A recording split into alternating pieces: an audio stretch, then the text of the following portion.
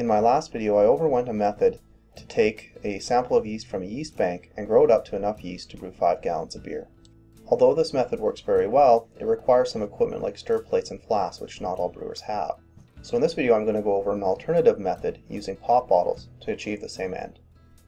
To start, prepare 1 cup or 250 ml of 1.040 standard gravity wort. While you're simmering the wort to sanitize it, sanitize a funnel and a 2-liter pop bottle.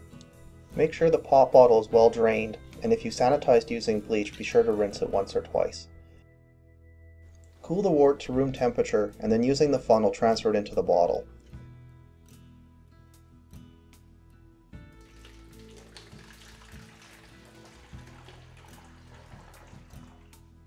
Next, tightly cap the bottle and shake vigorously in order to oxygenate your wort. Once oxygenated, remove the cap, replace the funnel, and add the yeast to the bottle.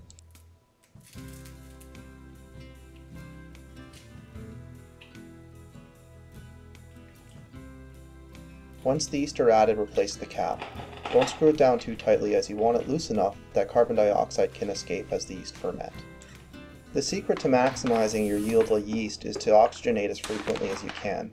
What this means is every time you pass the bottle, you need to squeeze out the air from the bottle, expand the bottle so fresh air can get back in, tighten the cap, and shake for a good 30 to 40 seconds in order to thoroughly oxygenate the wort. You need to do this at least 4 times a day.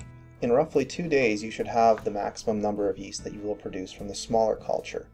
We now need to step up to a larger culture in order to get our yeast numbers closer to what we need. As before, we need 1.040 wort, but this time we need 1.5 liters or 6 cups of wort. Simmer the wort for 15 minutes to sanitize. At the same time, sanitize your funnel, but don't do anything to the yeast in the bottle. Cool your wort, and once cooled, use it to top up the wort in the bottle. This should give you a total of 1,750 ml or 7 cups of wort in total. This is enough wort to grow up roughly 40 billion yeast, which is enough for a mild ale.